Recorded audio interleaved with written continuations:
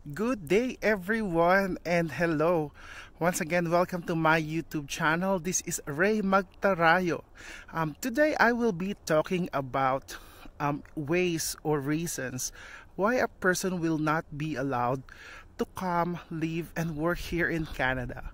This is what we call inadmissibility. So, if you are interested to know if you can move or work here in Canada, please watch the video until the end. If this is your first time to be watching my YouTube channel, I create videos and provide tips on how to immigrate here in Canada.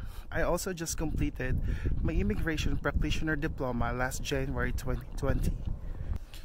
So if you have any questions or concerns with regards to immigrating here in Canada, please feel free to put that in the comment section below, and I will try my best to give you the right answers.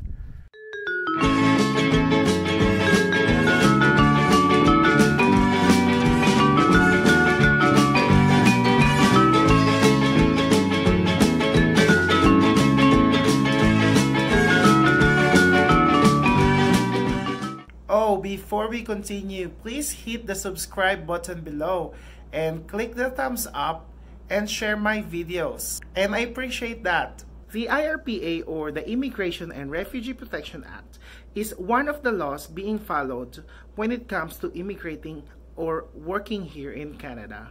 In IRPA Section 33, it actually shows the different ways a person can be inadmissible to Canada, meaning a person cannot be allowed to work or immigrate here. So for you to find out if you are inadmissible, please check the IRPA Section 33. One of the grounds for inadmissibility is being a security threat. So people who are actually engaging in act of espionage or engaging or instigating subversion by force of any government are considered security threat.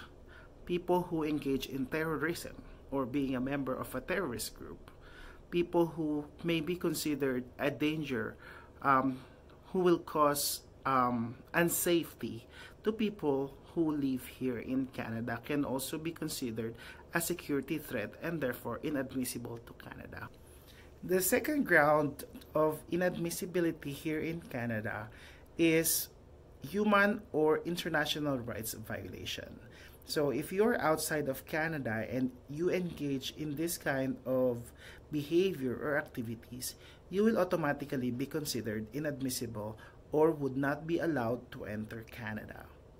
These acts includes torture, violence to people, slaughter, or even genocide. Or if in your country you become a senior official of an army or a military group, and the military group has been doing activities such as those like torture, genocide, or violating human rights of other people, you will also be considered as inadmissible because of this.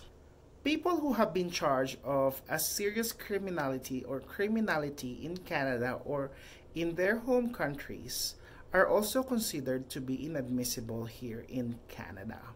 These crimes could include robbery, manslaughter or murder, human trafficking, organized crime, and others.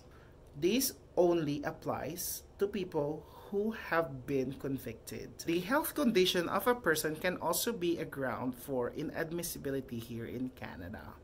If a person's condition or health condition can cause danger to public health, public safety, or if the person is likely to cause an excessive demand to health care and social services here in Canada, he or she might be considered to be inadmissible on health grounds.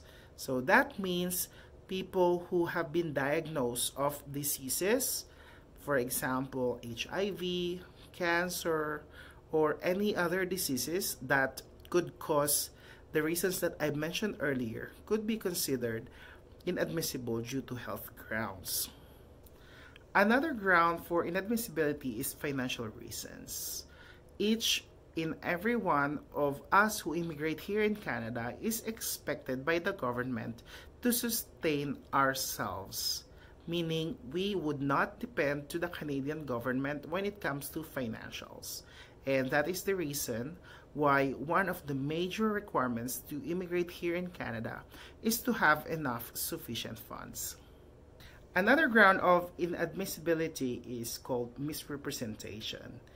Misrepresentation is providing false information or lying about your application to work, immigrate, and live here in Canada. For example, if you are married and in your application form you put single, that is considered misrepresentation. Another example is that you only completed high school graduate, but you fake your document and have a fake diploma of your bachelor's degree, and that is also considered a misrepresentation. And lastly is the non-compliance of the act. Yes, that is correct. If you do not comply or if you violate the terms of the IRPA or the Immigration and Refugee Protection Act, you will automatically be considered inadmissible here in Canada. And for example, one of the provisions or one of the sections of the IRPA is that if you are on a visitor's visa, you are not allowed to accept employment here in Canada. And if you do so, then you are committing non-compliance of the act. Because of this, you will not be allowed to enter, work, live here in Canada. Another example is overstaying here in Canada. If you come in a visitor's visa, you are allowed, for example, to stay here for 6 months, or depending on the length the visa officer approved your application.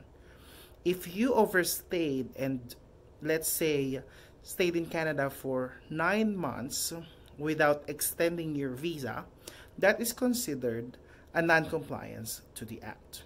And that would actually mean that you would be inadmissible here in Canada. Those are the grounds for inadmissibility. I hope that you learned something from this video.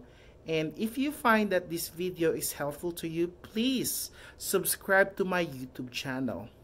Thank you.